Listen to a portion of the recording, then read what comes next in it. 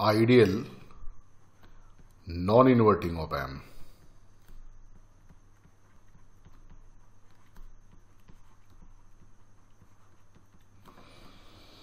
For this circuit, we have an op-amp. Since this is non-inverting op-amp, input is applied at non-inverting terminal. Input is Vi and resistance R1 is connected to the inverting terminal and this end is grounded.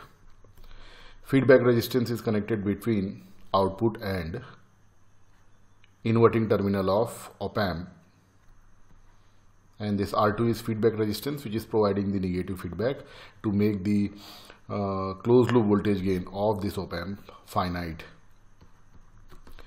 This op-amp is ideal and we have to find out the closed loop voltage gain for this non-inverting op-amp. So let's start. Voltage at non-inverting terminal is Vp, denoted by Vp, and voltage at inverting terminal is denoted by Vn. Current going into the non-inverting terminal of ideal op-amp is 0. Same In is also 0. Current going into the inverting terminal of ideal op-amp is 0. Now we can see that this non-inverting terminal is connected to the input voltage. So this Vp is Vi, input voltage. Now by virtual short condition,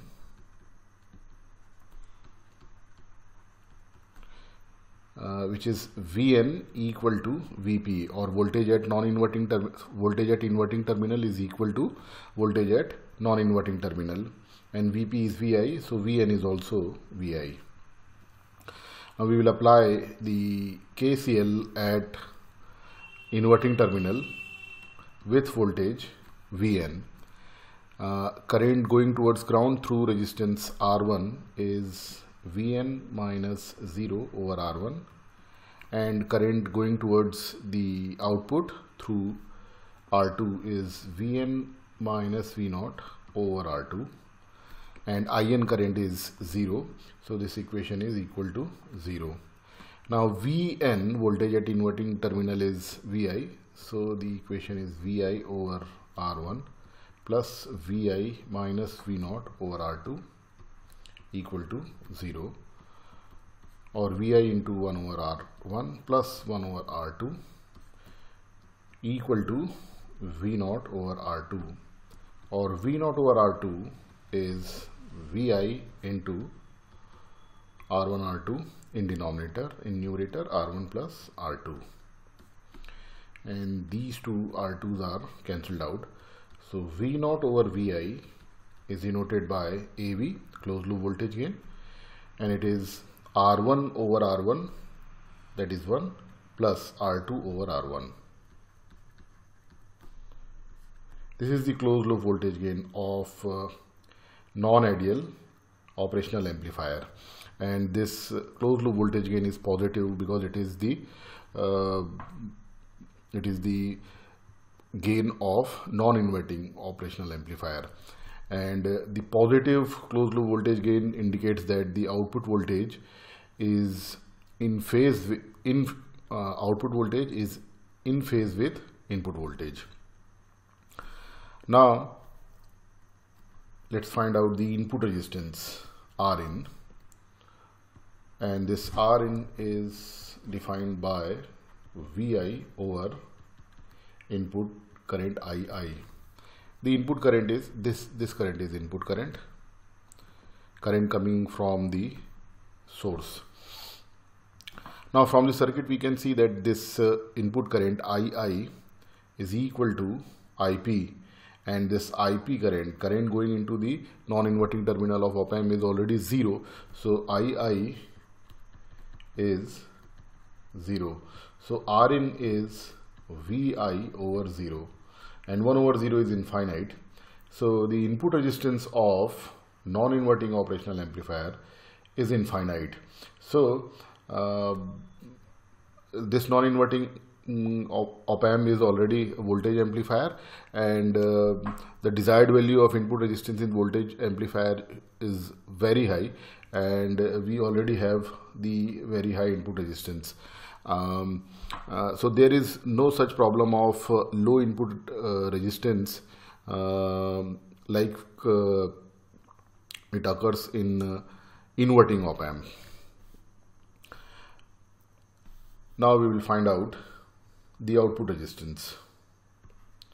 Output resistance R0, denoted by R0, and output resistance for this non-inverting OPAMP is again 0, and its derivation is same as the derivation of output resistance in case of inverting OPAMP. So I am not redoing it here, because we already did in the previous lecture of ideal inverting OPAMP. So output resistance of this non-inverting OPAMP is 0. Now in this circuit, suppose I make the value of R2 0. If I make value of R2 0, then what will happen? If this R2 is 0, then the closed loop voltage gain is 1 plus 0, or simply 1.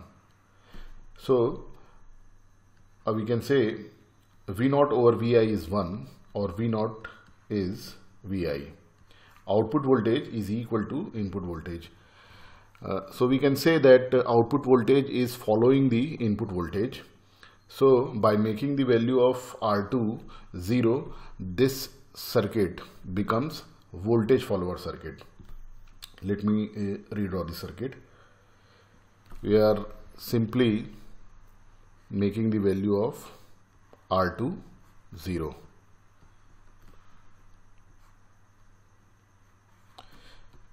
Non-inverting terminal is connected to the input voltage, and yes, R1 is still there, and R2 is 0. This is R1. So this circuit is basically voltage follower circuit.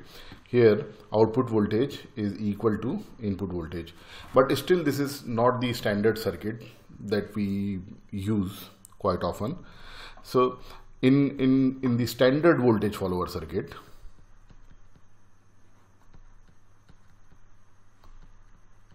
what we do, we make the value of R1 infinite. So simply remove this resistance R1. So now this circuit becomes the standard voltage follower circuit. Okay. Now let's take an example of non-inverting OPAMP. So this is the non-inverting OPAMP with the value of R1 2 kilo ohm and R2 is 10 kilo ohm. And if input voltage is 1 volt, we have to find out the value of output voltage. This OPAMP is ideal, and here the saturation levels of OPAMP are also given, and saturation voltages are plus 10 volt and minus 10 volt. So to find the output voltage, we know that the closed loop voltage gain of this non-inverting OPAMP is 1 plus R2 over R1, and the value of R2 is 10, value of R1 is 2, so 10 by 2 is 5, so closed loop voltage gain is 6. So V0 is 6 Vi. Now here Vi, value of Vi is 1 volt, so output voltage is 6 into 1 volt, so it is 6 volt. And this output 6 volt is within the range of within the saturation levels of this OPAMP. So the OPAMP is operating in the linear region, and the output voltage is 6 volt.